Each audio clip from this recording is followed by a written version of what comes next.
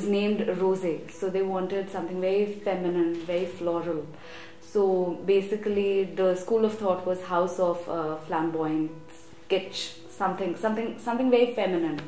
So that ticked us off, and that's how we began the entire project. As a child, I've been visiting London a lot, and I've been chilling in this Salon cafe, and the roses and everything had me enamored all the time. And as an architect, I think so it always left a seedling in me that whenever I get this chance, I'm going to make that kind of wall. I'm going to make this feminine, beautiful space that's going to celebrate women, and I got the chance with this salon. Their basic guidelines was that we want to celebrate women, A, because he was opening it for his wife, and B, that it should not be a run-of-the-mill design. It should be something so different, and women should feel special.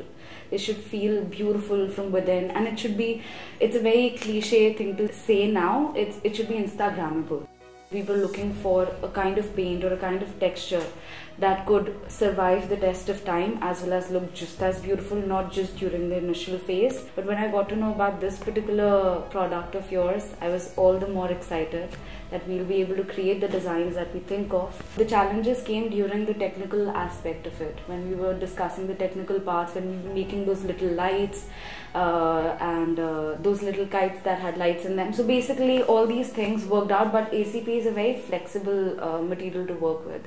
So kudos to you guys, you're really happy to use this product. It was serendipity for me. When I came across your, it was God's own calling when I saw your materials. And basically your materials, they give wings to an architect. Whatever, we were actually importing cotton, steel, we were importing different kinds of materials just to sort of quench our clients' needs.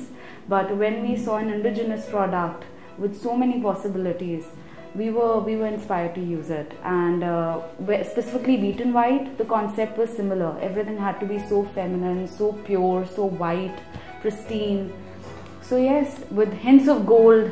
So it was a perfect match for our project. We were waiting for it to happen because we were waiting for these materials, for these kind of textures, because people who travel a lot, specifically in our field, influences come from there. And all of a sudden we are questioning every material, every product that we see, and we want to bring it down to our own country and to sort of play around with it, sort of get it into the tapestry of the architecture we are doing. The kind of samples they got in, they weren't those teeny tiny ones that actually leave you groping in the dark.